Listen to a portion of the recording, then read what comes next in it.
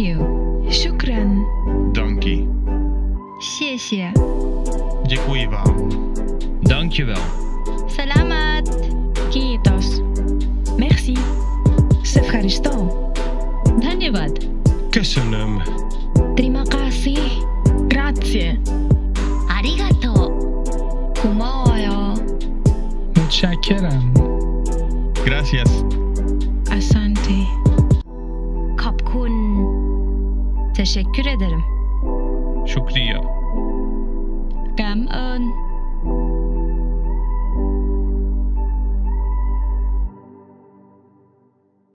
Well, amen. Good morning. And our video introduction there reminds us there are lots of ways to say thank you. And we should seek as Christians to employ them all as we give our thanks to the Lord. And especially this gift of speech that God has given us to say thank you. We're going to be talking about that this morning. And I just want to fill you in on a couple of things that we've got coming along on our calendar as we reopen gradually. Of course, this Wednesday night, we are going to begin Awana and Refuge and our adult Bible study. I know some have asked about that because we haven't really emphasized that. Yes, all of that, just a normal Wednesday night schedule. With this exception, we're only going to go from 6:30 to 7:30 initially, and we'll expand when we feel like we're ready to do that. Brother James, that means that Refuge is actually going to start at 6:30. Really? Yeah. Because I usually let them play for 30 minutes, but we're going to eliminate the playing, so we're going to start at 6:30. Okay, all right. That means we're going to start at 6:30 with Refuge and Awana as well in our adult Bible study. And then I want to make you aware that we have plans currently to begin adult and, well, I guess Sunday school throughout, beginning the first Sunday in December. That's when the winter quarter begins, and so we have set that date, which I don't even know what the date is, but the first Sunday in December to begin Sunday school again. So pray that all of this continues to go well, that our numbers continue to decline. And praise the Lord, still, we have not had anyone in our congregation that has been diagnosed, at least to my knowledge, with COVID-19. So we thank the Lord for that. Continue to pray for that. All right, let me pray with you, and we'll get started. Yeah, that's worthy of applause. Father, we are grateful today, thankful, and we want you to know that our desire is to be a people who are characterized by gratitude, thanksgiving, satisfaction with who you are and with what you have done and are doing in our lives. And we are thankful this morning, Father, for the way that you have protected this congregation from the coronavirus. And we ask you to continue to do that. And Lord, we ask you to bless our reopening, Lord, and again, continue to speak to the hearts of people, Lord, about coming back to church. I pray that you would do that. We lift up our President and First Lady this morning, Lord. We pray for their continued recovery from the coronavirus and ask you just to continue to bless our nation, Father. What an important year this is. And I pray that, Lord, that you would just reign supreme, Father, over the decisions that are made by the people of the United States of America. And Lord, today, as always, we pray that you would bless our service. Help us, Lord, to be encouraged as we sing and as we share around your word. And Lord, we just want you to know how much we love you. We're so thankful for your love for us. And we ask all of these things in Jesus' name. Amen. Will you stand, please? We are going to give thanks to the Lord, for he is good. His steadfast love endures forever. Give thanks to the Lord, for he is good. His steadfast love endures forever. Amen? Amen.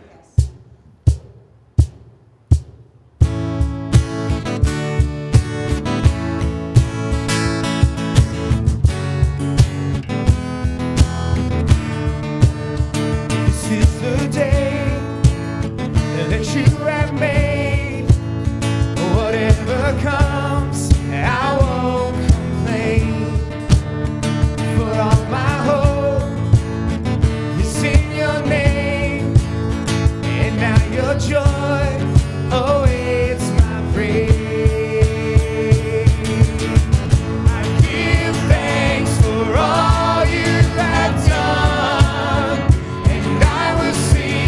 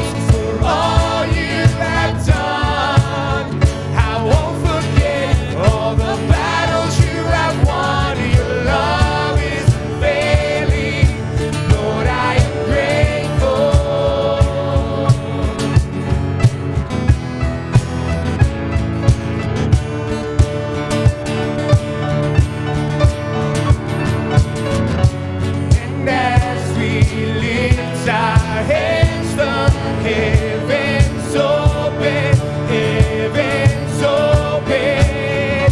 So let our lives declare the love our God has spoken over us. And as we lift our hands, the heavens open, heavens open. See that? And let our lives declare the love our God has spoken over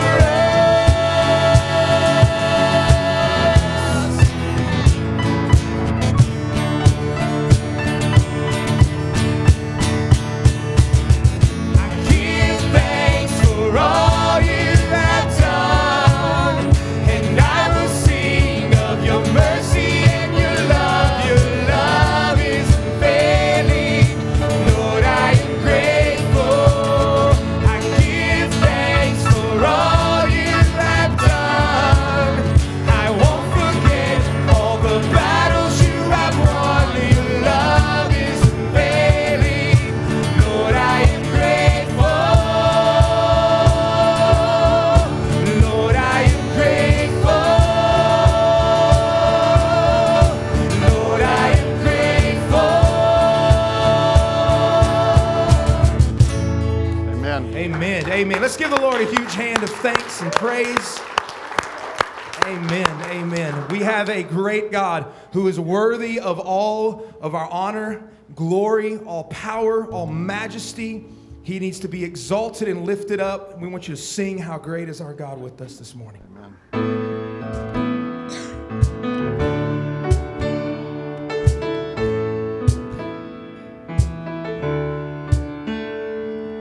The splendor of the King, clothed in majesty. Let all the earth rejoice, all the earth rejoice. He wraps himself in light, and darkness tries to hide, and trembles at his voice, and trembles at his voice. How great is our God? Sing with me, how great is our God? And all will see how great is our God. And age to age you say,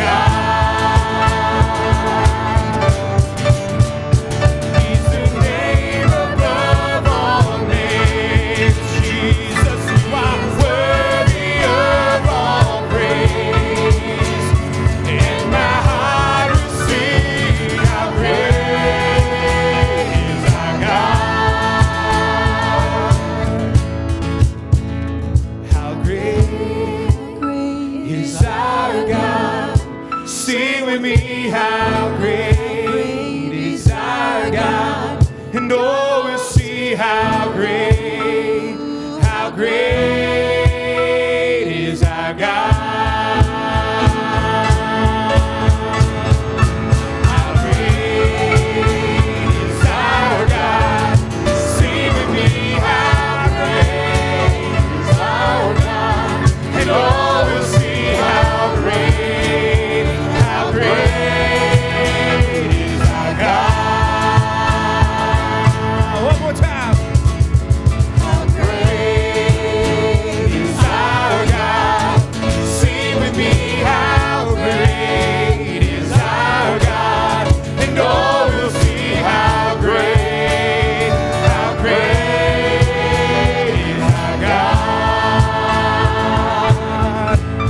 And oh, we'll see how great is our God.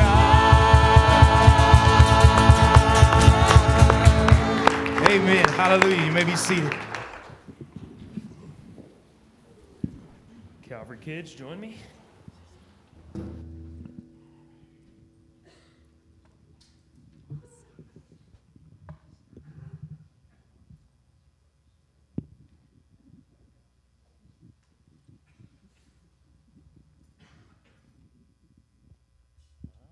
Let's go ahead and pray.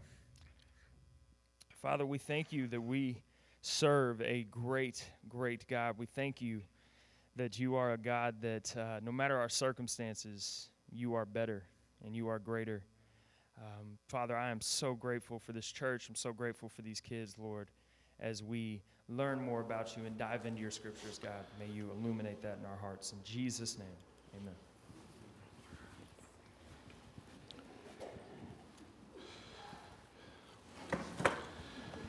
Well, amen. One of the things I meant to share with you this morning that I hope you will also pray about is the Harris family. Margie Veal, Susan Harris's mom, Mike's mother-in-law, has been battling cancer for months now, and they made the decision a little while back to just suspend any kind of treatment. She just wasn't doing well with them. And from everything that we can tell, she is very near going home to be with the Lord. So pray for the Harris family as they sit with her and minister to her during these presumably last hours of her life. I got to pray with her yesterday, and she couldn't really talk to me. So anyway, it's probably not going to be long, so please be in prayer for them. And if you have your Bibles, let's turn to Psalm 107. We began our series, Give Thanks, with an introductory look at what Thanksgiving is really all about, what it means to give thanks or to be grateful. And we kind of focused in on a portion, the first portion of Psalm 103. The remaining messages of our series will be taken from Psalm 107. So if you kind of want to make that your devotional reading for the next several weeks, that would be a wonderful thing to do. I think help you as we work our way through this text. This morning we're going to look at the first 3 verses, and I just want to go ahead and read them, and then we'll start our discussion about what these verses should speak to our hearts. Psalm 107, verses 1, 2, and 3. Oh, give thanks to the Lord, for He is good, for His steadfast love endures forever. Let the redeemed of the Lord say so, whom He has redeemed from trouble, and gathered in from the lands, from the east and from the west, from the north and from the south. Let me pray with you. Father, we are so thankful today for the encouragement and really the example that we see throughout Scripture of just what it means to be a person who gives thanks, a person who rightly recognizes that the gifts and the blessings that are ours come from you, and therefore we should direct our praise, our thanks to you. And I pray that you would help us to do that, not only today, Father, but over the course of the next several weeks. Lord, help us to truly become a people who regularly, daily give thanks, who eagerly and readily give thanks, who are unafraid to speak up, not only here in church, but wherever we may be, to direct our praise and our appreciation to you, the source of every good and perfect gift. So Lord, again, we're praying that you would just do a work in our hearts. I ask you to do a work in my heart. Lord, help me to be a man who is truly thankful, Lord, always and forever for you and for all that you've done for me. And we will give you thanks and praise for that. In Jesus' name, amen. Amen. Unlike Psalm 103, which we pointed out was really David's personal plea to himself. Bless the Lord, O my soul, he said, and all that is within me, bless his holy name. This psalm is really a call to the congregation of Israel, a call to the people of God who are gathered to lift up their voices and to corporately praise the Lord. And that's how we need to view it today. If you ever wonder why we emphasize and begin our services with music, with song, it's because we are commanded to do so. We are to praise the Lord. We are to lift our voice as the congregation of God. We're to give thanks and praise. We are to acknowledge God for who He is, for the mighty works that He has done. That's what these initial words in this psalm truly mean. Oh, give thanks. Those words speak of this corporate acknowledgement of gratitude to the Lord for all that He is and all that He has done. As a matter of fact, we won't get to it for some time now, but in verse 32 of Psalm 107, this thought is really very clearly expressed where the psalmist writes, let them, all right, you notice the plural there, again referring to the people of God, let them extol Him in the congregation of the people and praise Him in the assembly of the elders. So again, these words, congregation, assembly, point to this corporate aspect or corporate significance of our singing and expressing our thanks to God, the giver, as I have already mentioned, of every good and perfect gift. It's a wonderful thing to express your thanks to God privately, personally. Of course, we should do that. But the emphasis this morning and really throughout this psalm is on this corporate aspect. There's just something wonderful that takes place when the people of God gather together and lift their voices in unison to express their praise and thanksgiving to God. And of course, this psalm, and again, I think we always need to be reminded of this. This psalm, like all the other psalms, is a song. These are songs. We're reading the lyrics that David penned that were to be sung by the people of God. Again, as a congregation, either as they gathered for worship or as they were gathering. Of course, I shared with you some of the songs, and they're the songs of ascent. Were songs that were sung by the pilgrims as they traveled from their homes to the temple to honor and to worship the Lord. So again, this, like all the rest, is a song that was meant to be sung by the congregation of Israel. And also, like Psalm 126 that I preached just a few weeks ago, this psalm is also a psalm that commemorates the restoration of Israel from Babylonian captivity. That's what was in the heart and the mind of the psalmist as he writes this deliverance from slavery, this unbelievable, astonishing, awesome thing that God had done and was continuing to do in their lives. And so again, this psalm, like other psalms, were written in order to be sung, first and foremost, in worship. All right? When the people of God gathered together to worship God. 1 Chronicles chapter 23, verses 30 and 31 instructed the Levitical priests, okay, who led worship in the days that the psalm was written. They were to stand every morning thanking and praising the Lord. And likewise at evening.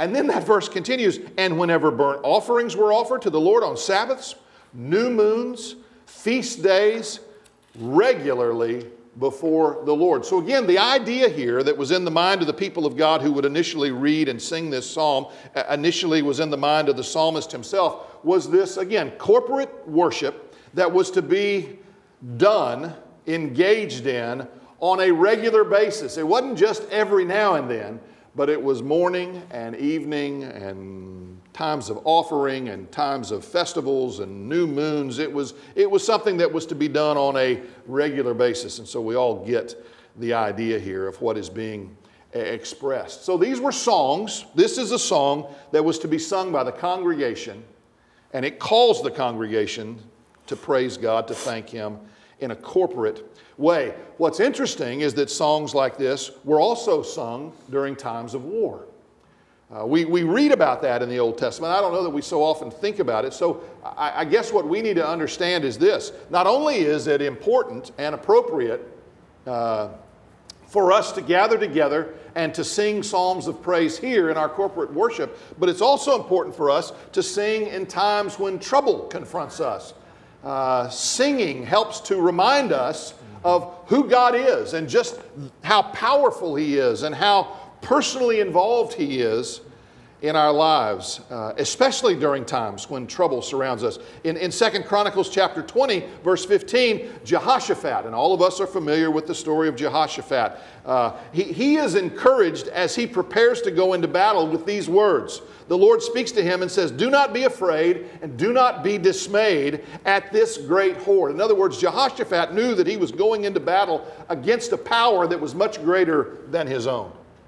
And that's the same thing that we face, isn't it? Often we enter into struggles against enemies or circumstances or situations that at first glance appear to be much more powerful than we. But Jehoshaphat was reminded, you don't need to be afraid, for the battle is not yours, but God's. And then in verses 21 and 22 we read, "And when he, Jehoshaphat, had taken counsel with the people, no doubt expressing to them the same encouragement that had been expressed to him, he appointed those who were to sing to the Lord and praise Him in holy attire, and they went before the army." Now that's a strange military strategy, I would say. But it was common in the days of Israel as they went out to face their enemies. There were always those that went out to sing in preparation for battle. So Jehoshaphat appoints those who were to sing to the Lord and to praise Him. They went out before the army and they were to say this or to sing this, and it's the very thing that we've read here this morning. "Give thanks to the Lord, for His steadfast love endures forever." And the Bible says when they began to sing and to praise the Lord, He set an ambush against the people or the men of Ammon and Moab and Mount Seir who had come out against Judah, and so they were routed as they sang. It appears that the army never had to strike a blow. Not an arrow was unleashed. Not a single fight took place. The Lord took control of the day. And let me tell you, when we gather to sing and when we hear, that's the other thing. You need to hear what you're singing. One of the reasons we put the words up on the screen is not because you don't know the song and you need them in order to sing, but we want you to be able to read what these songs say about God. We want you to be able to hear and to see and to be reminded and encouraged by all that God is. And of course, the Scripture says here in the very first line, "Give thanks to the Lord." Why? For He is good. For He is good. I want to talk just a moment about that word good, or God's goodness. That word good, again, is a word that we apply to so many things. But in the Hebrew culture, it originally spoke of something or even someone who was beneficial or helpful. They were good. It was good. That word was also used of someone or something that met one's needs or fulfilled one's desires. So again, we get the idea. We use the word in the same way today. But when the word began to be used of God, when men and women began to speak of God as good, it took on a deeper significance, a deeper meaning. And rather than just being used when used of God of something or someone who meets our needs, it began to be understood as that which exceeds our desires, exceeds our expectations. I love that definition of goodness. When we speak of the goodness of God, we are always speaking of the one who meets our needs in an abundant, an overabundant way, who exceeds our desires. Again, Paul understood this idea of God's goodness and captured it in Ephesians 3, verse 20, where he speaks of God as able, again, the old King James Version, able to do exceedingly and abundantly above all we ask or even imagine. The ESV, able to do far more abundantly than we ask or think.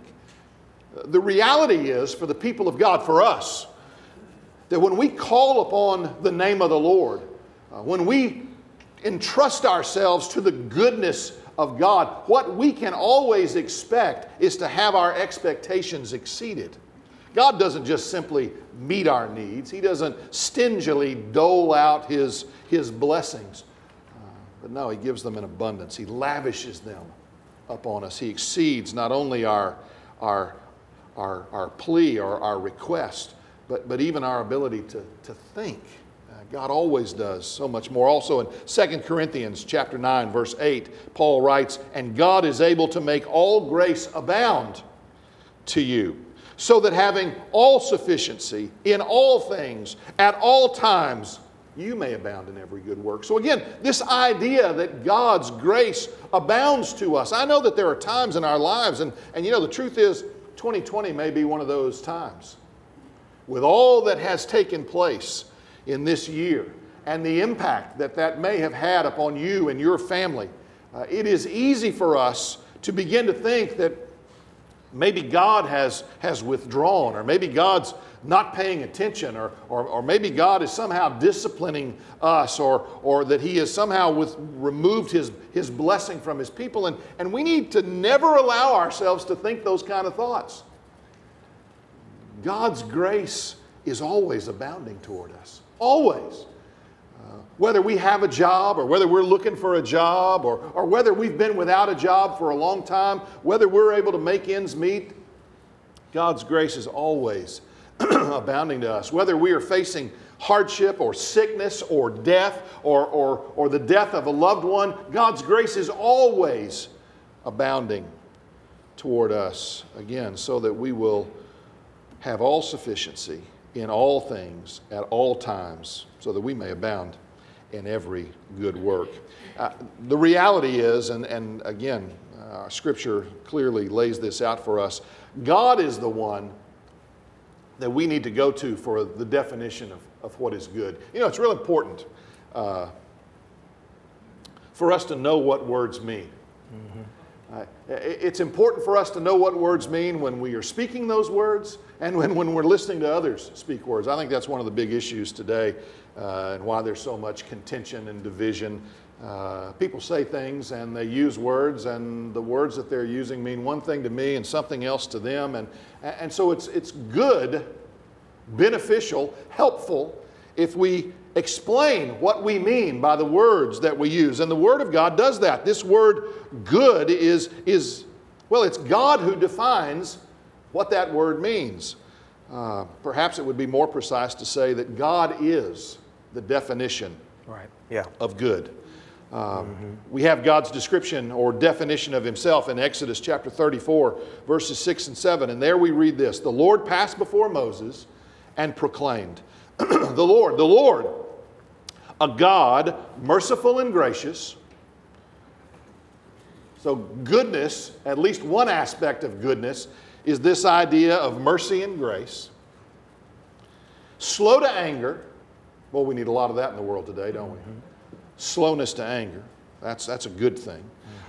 God is abounding in steadfast love and faithfulness. So a constancy when it comes to loving one another, faithfulness in living this life that God has given us. Keeping steadfast love for thousands. God doesn't play favorites, does He? He loves us. He loves us all. We are to love God and to love our neighbor as ourselves. God is the one who forgives iniquity and transgression and sin. Now, when we get into that aspect of goodness, of course, we know that only God can do those things. And of course, that understanding of God, this ability to forgive iniquity and sin and transgression, is what prompted Jesus and the gospel writers to proclaim that God alone is good, all right? Because only God can do those things, right? Only God is perfectly gracious and merciful. Only God is slow to anger in the way that He is slow to anger. Only God is abounding in steadfast love and faithfulness to the degree that He abounds in steadfast love and faithfulness. Only God can forgive iniquity and sin and transgression. God alone is good. Amen. But as you and I seek to honor the Lord, to love Him, to please Him, then we should look at His nature, His character, and as much as is humanly possible, we should apply these characteristics, seek to live them out in our own life. So, church, give thanks. Unite in your expression of gratitude to God. Here, certainly here, but always, wherever we are, because God is good. And Brother James mentioned, Israel already doing this in 2 Chronicles, but this phrase, "for He is good and His steadfast love endures forever," is a phrase they use. It's not only going to be a refrain in 107, because we're going to see it over again in 107. This is a refrain that Israel used all the time. God told them that's what they should sing when they're going out before war. But in 1 Chronicles 16:34, do you remember when the Ark of the Covenant gets taken by the Philistines? Yeah. Right? And so the Ark of the Covenant's away from the Philistines, and David finally goes and he gets the Ark of the Covenant and he brings it back properly and he puts it in the tent that he had created for it. All the people sing, "For God is good and His steadfast love endures forever." When eventually Solomon builds the temple in 2 Chronicles 5, the temple is built and they take the Ark of the Covenant and they bring it into the temple for the very first time, the permanent house of God that Israel had built. They bring the Ark of the Covenant in, and guess what they sing? "For the Lord is good and His steadfast love endures forever." In the book of Ezra, when Israel is coming back from Babylonian captivity, which is the context of this entire song here, but when they're coming back, they lay the foundation of the rebuilt temple. And as soon as they lay the foundation in, guess what they sing? "For the Lord is good and His steadfast love endures forever." This is a refrain that is used over and over and over again because Israel understood something about God. Though they did not always do it perfectly, they understood something about God. Here's what they understood about God. God is good. And because God's nature is in fact good, there are going to be streams that flow from that goodness. There's going to be an action that pours out from that goodness. You could think about it like this. God's goodness is an overflowing fountain. So you just have a fountain, it's overflowing, and the streams that are going to overflow onto the ground and pour out is the love of God that is poured out in our lives. So the character of God, the goodness of the Lord, is this fountain that the streams of His love then are poured out into our lives. Israel understood this. So the nature of God is that He is good. He is a good God. We define, as Brother James just said, we define goodness by God. Whatever He does is good. And one of the major characteristics, one of the major actions that flow out of that fountain of goodness is His love. That is why they link, "For the Lord is good and His steadfast love endures forever." This phrase or this word, steadfast love, is the Hebrew word hesed. And I want to talk about that just for a minute because it's a very, very important word. And you see it often in the Old Testament. It is a word that expresses the Lord's fundamental covenant relationship with His people. The word hesed it expresses the foundational covenantal love of God for His people. The word is difficult to translate into English. And so depending on the context that it is used in the Hebrew Bible, we translate it different ways. We can translate it steadfast love, as we do here in 107. It has been translated loving kindness. It has been translated love, kindness, mercy, loyalty, favor, devotion, goodness. These are all ways that this word hesed, the covenantal love of God, is expressed in the Old Testament. So, God is good by nature, And he has set his hesed, his covenantal love on a people so those people would praise and honor and glorify his name. All right? Follow the train of thought with me here. The fountain of goodness, the nature of God's goodness, then flows out in covenantal love on a people, and those people in turn praise God for his goodness and his love. Now, in English, just continuing with this phrase, his steadfast love endures forever. The word endures is not there in the original language. We put endures in there, but really it should just be hesed forever and ever. For the Lord is good, and his hesed forever and ever. Now, this means a couple things. God's covenantal love for his people has eternally existed. As long as God has been good, his covenantal hesed has existed for his people, even though you didn't exist yet. So you didn't exist yet, but his covenantal love for you as his people already existed because he is eternal. His goodness has always been there as his nature. These streams have always been flowing, and God creates us to then take in those streams. So in eternity past, right? The only language we got to kind of try to express this, eternity past. In eternity past, we've got God's hesed for his people. Then in the present, God has hesed for his people, and he will always have hesed for his people. So that's why he says, for the Lord is good, and his hesed forever and ever. It's eternal. It is always. It is consistent. It has always been there because God has always been good. So God has always determined to act in love toward his people. He's doing it now toward the people that are alive now. He is still being faithful to those who have come before us, and he will be faithful to those who come after. He will always act in love toward his people. Now, the primary way he acts in love toward his people is by redeeming them. The primary way that we benefit in this hesed love that is overflowing from the fountain into our lives is that we are redeemed. And that is where he goes in verse 3 when he begins talking about the redeemed of God. Yeah, and it says there, it's really verse 2, let the redeemed of the Lord say so, whom he has redeemed from trouble. So that word redeemed is used twice there. Yeah, verse 2. In that verse. Yes, it's verse 2. Verse Thank 2, you for that. And anyway, God's goodness overflows in his love to his people. And again, I love that aspect. You know, when we read those words that his steadfast love endures forever. When we think of enduring, we think of something that continues forever into the future. But we need to be reminded, as Neil did remind us, that also implies or indicates that God's love streams forever into the past. He has always loved us. He is always determined to act in love toward us. It's a wonderful, wonderful thing.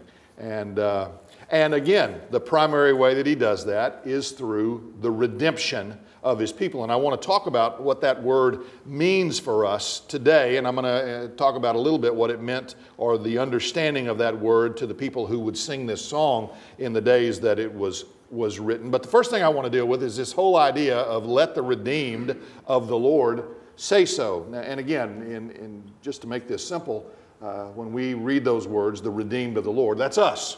All right? That's us. God is speaking to us this morning. We are the redeemed of the Lord. If there has been a time in your life when you have seen yourself or realized that you are a sinner, separated from God because of your sin, and in repentance you have turned from that sin and received or welcomed Jesus Christ, God's Son, our Savior, into your heart and life, then God has redeemed you, all right? He has made you his own. He has purchased you, as we've already talked about to a certain degree earlier in some of our preaching. So we are the redeemed of God. All right, if there's any question about who that is, it's us. We are those who have personally experienced the goodness of God. We have personally experienced God's faithfulness and love. We have personally experienced these things. We're not just people who have heard about these things or read about these things. We who are among the redeemed of the Lord have personally experienced God in His goodness, His faithfulness, His love, and we know what this redemption is all about. Therefore, the Scripture says we should say so. In other words, what is it that we should say? Well, we should give thanks to the Lord for He's good, and that His steadfast love endures forever, that it's eternal. Well, those are the things, or the kinds of things, that we should be eager to verbally express, to share, to proclaim, to declare. Again, this expression of our gratitude to God for who He is and for the things that He has done. And we are to do that not only in worship, again, which is the emphasis of this psalm, this corporate acknowledgement, this corporate expression of our appreciation to God, but we're to do it everywhere, throughout the world. We're to be a people who are ready, eager, always on the brink of expressing our gratitude to God for all that He has done for us. And again, in times when difficulty has risen, especially in times like these, when difficulty has arisen across the board. In other words, this is a time in our lives when we can honestly say that the struggles that we are enduring today with the coronavirus are struggles that people throughout the world are enduring. We can truly identify with our brothers and sisters in Christ. We can identify with our neighbors, whether they live down the street or across town or across the country or around the world. We can identify with people in this particular trouble that we are experiencing. And it's in moments like this we ought to be eager to share the goodness of God, the greatness of God, the redemption that God alone brings to His people. David writes the 145th Psalm, and it's a wonderful illustration of what this Psalm 107 is talking about. David writes these words. Again, David was a man who had personally experienced the goodness of God. He knew the steadfast love of the Lord.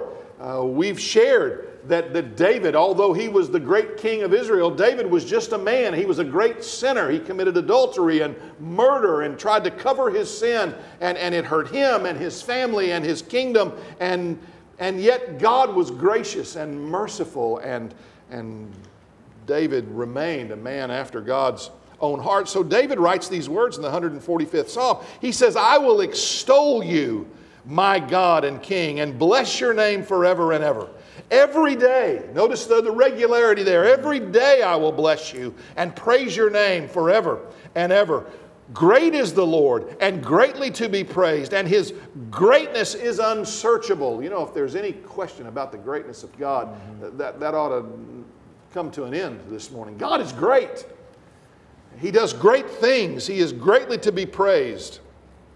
"One generation shall commend your works to another. They shall declare all your mighty acts." Why is it important that we as God's people declare His greatness and express our gratitude freely, openly, eagerly? Because the next generation, your children, my children, our grandchildren, they need to hear about this great God and what He's done. David says, "One generation shall commend your works to another." And he says, "And all your works will give thanks to you, O Lord, and all your saints shall bless you. They shall speak." Notice that word, speak. We're not just to live lives that demonstrate our gratefulness to God, as important as that is. Right. We are to speak with our lips. Yes. We praise God. We thank Him with our lips and with our lives. Yep. But with our lips, the saints shall bless you. They shall speak of the glory of your kingdom and tell of your power and make known to the children of man. So not only are we responsible to the next generation of believers, all right, our children, our grandchildren, but we're responsible to the people of the world. We make known to the children of man your mighty deeds and the glorious splendor of your kingdom. He closes that psalm. He says, "My mouth will speak the praise of the Lord, and let all flesh bless His holy name forever and ever." We are to be a people eager to verbally express. And again, this takes a lot of forms. Not only are we to share testimony of God's goodness, not only are we to be a people who thank God in public for the blessings that we enjoy each and every day, not only are we to be a people who share a witness with, again, our children and our children's children and our neighbors. We're to talk about this great salvation that is ours. Yeah. But not only that speaking aspect, but again, as we sing, this ought to re-emphasize to us the importance of corporate worship, music, singing. Many will be able to do exactly what David did. You know, I hope and I pray that from our congregation, God will raise up hymn writers, songwriters, men and women who are able to express with pen and paper the wondrous works that God has done for us and the great God that has done these things for us. We are the redeemed of the Lord. God has redeemed us. I mean, think about that for a moment. We were slaves to our sin, lost, undone, dead, in darkness. And God called us into His marvelous light. He saved us. We're the redeemed of the Lord, and we should have no problem eagerly expressing our gratitude to God. So, we're to speak, we're to verbally express our gratitude, our thanks to God for all that He is and all that He has done. And then this whole idea of being the redeemed, that God has redeemed us from trouble. Again, let me tell you, before I came to know Christ, I was in trouble. And so were you. Yeah. Most people don't even realize how much trouble they're in. That's right. They may think they're in trouble a little bit. They're behind on their rent, or again, they've lost their job, or there's problems with their children who are living in rebellion, or there's division within the household. They think they're in trouble, but let me tell you, it's much worse than they think. That's right. That's right. When I didn't know God, I was dead in my trespasses and sin. I was in trouble. So what is it as a redeemed person that I must thank God for? What trouble has He saved me from or rescued me from? You know, I was reading a book over the weekend, and the book reminded me that one of the greatest enemies that I have in life is me. I mean, you know, if nothing else, we can thank God for saving us from ourselves. Amen. Amen. I mean, God does that. He does that for us. We tend to think of trouble as being something exterior, something from the outside. But let me tell you, we got plenty of trouble without going there right away.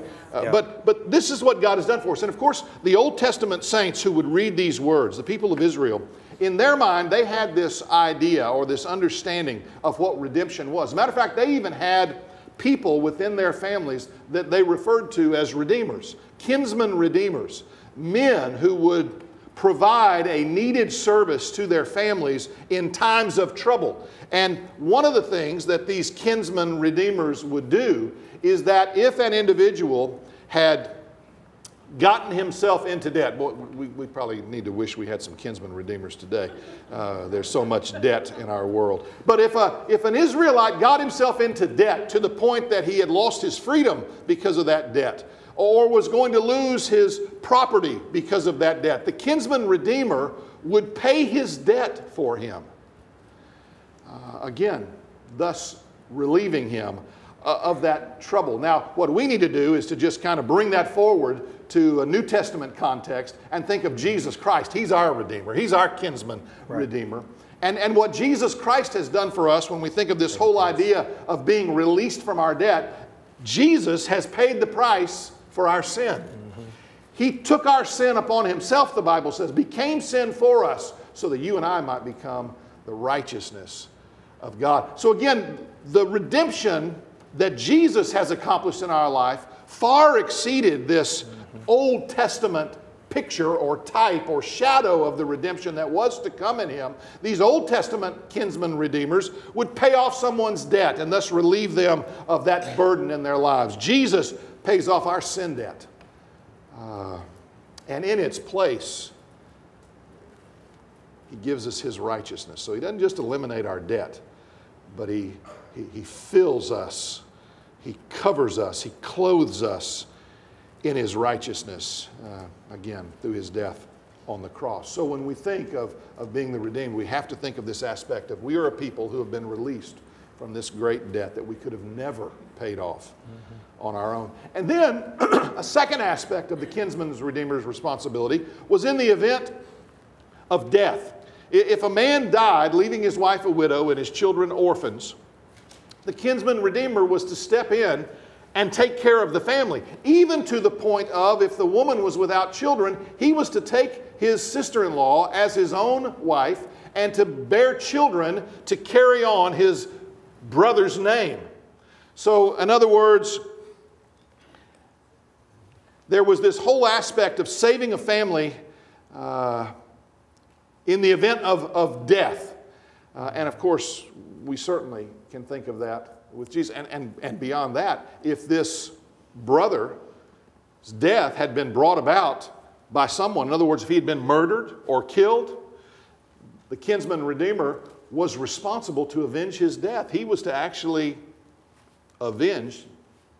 pursue this killer and eliminate him in order to avenge the death of his loved one. And again, when we bring this forward into New Testament context, that's what Jesus has done for us. But he's done more than avenge our death, right? He's raised us from the dead. Right. Isn't that what Jesus does for us? Right. Yep. He calls us out of darkness into His marvelous light. He gives us life or brings us to life out of the death that our sins and trespasses have brought upon us. So when we think of this aspect of redemption, we have to understand that Jesus has given us life. He has literally raised us from the dead. And we are as certain for the ultimate resurrection. One day our bodies will be resurrected from the grave. And why do I know that? Well, because Jesus' body was resurrected from the grave. That's right. Why do I know that one day I will take my place in the very presence of God in heaven or upon the new earth? Because Jesus has taken His place there at the right hand of the Father. So Jesus has not simply avenged our deaths. He has raised us from the dead. And of course, again, this whole idea of rescuing this family as a result of the death of their provider and protector, Jesus does the same thing for us. He rescues us from destruction. We like to think of ourselves as independent, people who provide, especially we men. We like to think of ourselves as those who are able to provide and protect our families. Let me tell you, apart from the Lord Jesus Christ, we can do nothing. And we need to remember that. Everything that God has done for us, every ability that God has given us to gain wealth, as we talked about last week, comes from God. The opportunities that God presents to us to provide for our families, to protect our families, these are blessings from God. All of these things God has done in and through the redemption. He has released us from our sin debt. He has raised us from the dead, and He is rescuing us every moment from destruction and will rescue us ultimately from ourselves and from every enemy that confronts us now and forever. And I hope you're seeing that the love of God does stuff. Right? See, because when we think of human love, I throw my love out there and I hope someone will accept my love. Right? You have this love for someone and you hope it's just received and reciprocated back to you. But see, that's not how God's love works. God's love, when it is sent out and set upon people, it actually does what God is setting it out to do. It accomplishes things. Amen. My love doesn't necessarily do that, but God's love does. So this redemption that is happening because God has set His hesed upon us, His covenantal love upon us, and that covenantal love does something to us. One of the things that it does in verse 3, it is verse 3, Brother James. It gathers up God's people. Now, I want to say 4 things real quick about this gathered people. All right, this is very important because here's what it says: and gathered in from the lands, from the east and from the west and from the north and from the south. So the very first thing, these gathered people, the gathered, are from the whole earth. Right. So these redeemed people, these people who have the hesed, steadfast love of God set upon them, are from the entire world. Now, the direct context of this is the gathering of Israel who had been dispersed because of the Babylonian attack. Babylon attacks Israel. God's people are dispersed. Some went to Egypt. Some were killed. Some were taken into Babylonian captivity. So there was this dispersion that happened. Now God is gathering them back up. But the larger context that we've been dealing with this morning is the application of the redeemed of God through Jesus Christ. And in fact, Jesus alludes to this idea of gathering from the north and the south and the east from the west. In Matthew chapter 24, verse 31, he says this, "And he will send out his messengers with a loud trumpet call, and they will gather his elect from the four winds, north, the south, the east, and the west, from one end of heaven to the other." So we know that this redemption, gathering through the gospel of Jesus Christ, is gathering up a people from all over the world. It is gathering up the people that God put his hesed on from the four winds, from the whole earth. Listen to Revelation chapter 7. "And then I looked, and behold, a great multitude that no one could count, from every nation, from all tribes, and peoples and languages, standing before the Lamb, clothed in white robes with palm branches in their hands." So in the end, on the new earth, there are going to be a gathered people from every nation, every tribe, every tongue, every people on the earth are being gathered. Now listen, Christianity is different in this way than every other religion. Have you ever noticed that every other religion is usually linked to an ethnicity? Right? When you think of Islam, there's a ethnicity that's linked to that. Buddhism, there's an ethnicity that's linked to that. Hinduism, there's an ethnicity that's linked to that. Christianity, wait. It's people from all over the world. It's people from every language, every tribe, every tongue. It's people from all over the world that were believing in Jesus. It's different. It's unique in that aspect because God is gathering up these people from all over the world. Number two, these gathered people are not just gathered from all over the world, but they're gathered together in unity. Israel has spread. They've been divided in many ways, and now God is bringing them back together in oneness, in unity, back to Jerusalem, back into one city. And the people of God all over the world are being brought back together in Christ. We have many things that could divide us, don't we? The Church of Jesus Christ has many things that could work to divide us. Yep. It does. Think about it, all over the world. We're from different nations, different cultures, different languages. All these things that could divide us. I've had the privilege of going on mission trips to other countries. I got to go to the Philippines when I was 19 years old. I did not understand the culture. I did not understand the language, and I was in a different nation. Everything was very, very different. Very different. But do you know what? The only time that I felt really comfortable in the Philippines was when I was with the Filipino Christians. All of a sudden, then I was like, I kind of feel at home with these people. Mm-hmm. I don't speak their language. I don't live in their nation. But there's this thing that is uniting us together, and it is the gospel of Jesus Christ. Even though we are so different, all these things could divide us. There was a love that we had for one another that could not be explained. I've experienced the same thing when I go to Mexico. We go to Mexico, and it's a different culture, and I don't speak the language, and I don't understand everything that they do and how they do it. But what happens is that when I'm around my brothers and sisters in Christ who live in Mexico or live in the Philippines, some have gone to the Czech Republic from here, there's a oneness that we cannot. Who can do that but God? Right. Who can do that but God? Take people that should not be in unity and bring us together. Only God can do something like that. Amen. Only God can do this. Paul says in Ephesians chapter 4, verses 4 and 5, there is one body and there is one Spirit, just as you were called to one hope that belongs to your call. One Lord, one faith, one baptism. And I know we've spoken about this here before, but regardless of your political affiliation, your brothers and sisters in Christ who may not agree with you politically, you are one with them. That's right.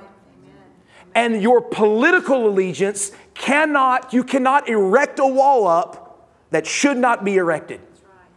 And your allegiance to the body of Christ, one Lord, one faith, one baptism, it wipes out all of those things, and we're united together as believers in Jesus Christ. And that's the way it should be done. Number 3, the gathered do not have their lives together. Okay? The gathered do not have their lives together. Now, we can look at examples in the rest of this chapter, and as we work through this, you're going to see it. But I just want to let you know, the people that God gathers here together are not people that are righteous and holy and good. In fact, God calls them a bunch of different things in Psalm 107, but they are those who wander, sat in darkness, rebels, fools, sinful, and evil. But they all have one thing in common in Psalm 107. They cried out to the Lord. Yep. Jesus did not come to save the righteous. That's right. He did not come to save the holy. He came to save the sinners and the fools and the rebels.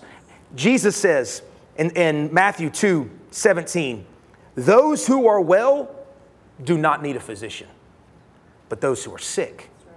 I came not to call the righteous, but the sinners. All of these people, and the truth is, every redeemed person through the gospel of Jesus Christ, they didn't have their act together when God redeemed them. Might I say, as a side note, we ain't got our act together now either, do we? Like, we're trying, we're headed, we're being sanctified, but let's just be real. Isn't it good to know that God is doing this work in us of gathering?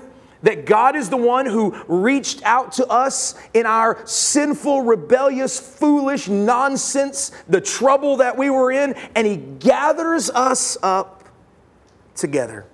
God came to save sinners, not those who think themselves righteous, those who know they are not righteous, those who know they are not holy. Number 4, the gathered are given love for the Lord. When God redeems the sinners and gathers His people by His love, He changes them and gives them a love for Himself. That is why all of these people in Psalm 107, they are satisfied, they are freed, they are joyful, they are full of praise, because now God has given them a love for Himself. Now they love the Lord. This is what salvation is all about. Giving the people of God a love for Himself so that now those people praise and give thanks to His name. Listen to Ephesians chapter 1, verses 3 through 12. Blessed be the God and Father of our Lord Jesus Christ, who has blessed us in Christ with every spiritual blessing in the heavenly places, even as He chose us in Him before the foundation of the world, that we should be holy and blameless before Him. In love, He predestined us for adoption as sons through Jesus Christ, according to the purpose of His will, to the praise of His glorious grace. Did you catch that? Why were we saved? To the praise of His glorious grace, which He lavished upon us in all wisdom and insight, making known to us the mystery of His will, according to all the things in Him, things in heaven. Purpose for which He set forth in Christ as a plan for the fullness of time, to unite all things in Him, things in heaven and things on earth. In Him we have obtained an inheritance, having been predestined according to the purpose of Him who works all things according to the counsel of His will, so that we who were first to hope in Jesus Christ might be to the praise of His glory. We have been gathered, united, given a love for God so that we would praise Him. Amen. You want to say, if you want to say, first off, why did God save human beings? So that He would be glorified. For His glory. So that He would be praised. So that He would be exalted. So these 4 things about the gathering here, they're gathered from the whole earth. They're gathered in unity. They're given a love for God. They didn't have it all together. God saved them and brought them in. And I want to end with this morning. I want to add one more thing that I think will be a capper to everything we've talked about this morning. The redemption, the gathering, and the restoration of God's people includes the people eternally praising His name. In other words, what I mean by that is you cannot separate praise and thanksgiving to Jesus from the restoration and the gathering. Sinners who do not have their act together, but have been called from all over the world, given love to Jesus, and been united It has been done in order to praise God. The fullness of the restoration includes the praising. So when Brother James says the redeemed of the Lord should say so, well, absolutely we should say so. And I would also add, we will say so. Because the restoration includes the praising and glorying of Jesus. There's not going to be a restoration at a gathering that does not include those gathering people praising Jesus for His goodness and His steadfast love. They go together. The restoration includes the praising. Our worship, our joy, our gladness in Jesus is not complete unless we praise Him. Your joy is not complete until you express that joy to God in praise. Your gladness is not complete until you express that to Him. C.S. Lewis talked about this, and let me give you a quote. He said, "I think we delight to praise what we enjoy because the praise not merely expresses, but completes the enjoyment. It is an appointed consummation." Then he gives us some examples. "It is not out of compliment that lovers keep on telling one another how beautiful they are. The delight is incomplete until it is expressed. It is frustrating to have discovered a new author and to not be able to tell anyone how good she is. If I read a book and that book's great, guess what? I'm going to tell some people about how great that book was. Because that praising of the book is completing the enjoyment of it. If I just read a book and go, wow, that was great, it's not complete, is it? But when I read it and I go home and I'm like, let me tell you this book I'm reading all about. And my family goes, oh my gosh. And I'm like, no, you got to understand. It's amazing. It's a wonderful book. You got to see it. Or he says, when you go and you suddenly come at a turn on the road upon some mountainous valley of unexpected grandeur, and then to have to keep silent because the people who you are with do not care about it any more than a tin can in a ditch. That would be so frustrating. You come around a turn and here's this beautiful landscape with mountains. It's the most glorious thing you've ever seen. And you got to keep silent because no one else in the car cares. Your enjoyment of that is not complete until you say, wow, look at that. Is that not glorious and beautiful and wonderful? Wow. Or to hear a good joke and find no one to share it with. He's making a point, though, a much larger point. Your enjoyment, your satisfaction, your love for Jesus is not complete until you express it. It's not complete until you praise. It's not complete until you give thanks. That's the consummation of the whole point. God is gathering. He's bringing people in from all over the world. He's uniting us together when things should be dividing us. And He brings us together for what purpose? So that we can be redeemed and we can praise Jesus for the redemption. Amen. And that's what we will do forever and ever. It is the end in which you have been created. And it is the end in which we have been recreated. Amen. So that when Jesus comes back on the new earth, people from every tribe, every language, every tongue, every nation, these redeemed people will say God is good, His steadfast love endures forever, and we will worship Him in the perfect consummation of that redemption forever. Yeah. Amen. Amen. And guess what, church? We're not just supposed to kick back and sit back and wait for the new earth. The new earth's already started, has it not? Mm-hmm. It has already begun in us. So let's start it now. Yeah. Let's pray. Lord, I come to you and I thank you, God, for the opportunity for Brother James and I to dig into this passage, Lord. I pray that it has been an encouragement to our people. I pray that it has been an exhortation to our people. I hope that, Lord, this would be something that we think about all week, that we would contemplate the goodness and the steadfast love of God, and that we would think about how we are to be a people, a redeemed people that praise Him for who He is, who you are, Father. Holy Spirit, infuse in us an energy, a passion, a devotion, and an exuberation to express our praise and our thanks and our love for you.